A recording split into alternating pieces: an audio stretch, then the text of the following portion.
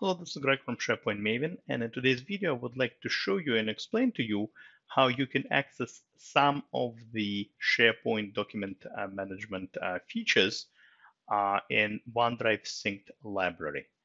Let me explain to you what I'm talking about. So look, I have this SharePoint site. It's a team site with a library and a bunch of documents. And of course, when I right-click above each and every file or folder, I get to see certain things, certain commands I can do with this particular file. I can share it. I can delete, download, do version history, all that good stuff.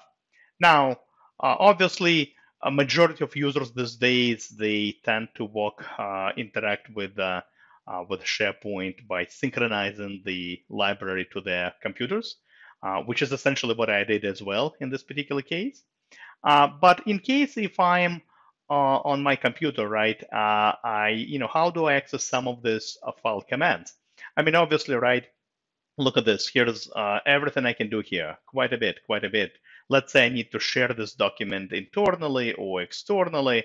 I mean, I can obviously navigate here, do that. If I need to check version history, I can do that. But again, I'm not even here. All right, I synchronize this library, and here it is. All right, here it is. Here is my synchronized library, same library that you just saw. Just happens to be residing on my C drive right now. So I work in this library pretty much throughout the day, but now I need to maybe check out the version history or share the document externally. How do I do that when I'm here? Well, let me show you. Let me show you. All you need to do is just right-click, so you don't even need to go to the your browser. Don't even need to go to a SharePoint site. You just literally right-click on the file, and you will see this few commands that are available to you. Obviously, you don't get to see all the commands, all the document management features that we have in SharePoint, but we have a few. So look at this. I can share.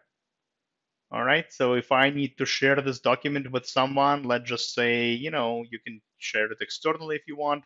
But in my case, let's just share it with Mary. Look at this. It pretty much recognizes everything. It's the same user experience as in the cloud, as on the SharePoint site. So you can share the documents right from within your C drive, if you will. We have another option right here, version history. All right, look at this. The same ability, we have the same version history like you get with the online experience, and you can even restore documents here. All right, you can even restore documents just like we can with with the online, with our browser experience. All right.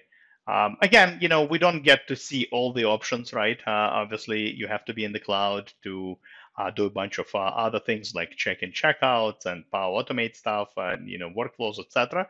But this is really encouraging. This is really helpful, in my opinion, if you do synchronize like majority of users do, these days. You can pretty much it's a pretty much a seamless experience for you, and you can access some of those commands from the convenience of your Windows Explorer. All right, so that's all I wanted to show you today in this particular video. Hopefully you learned something new. As always, happy to see you on my blog, sharepointmaven.com, as well as my YouTube channel. Thank you very much and have a great rest of the day. Goodbye.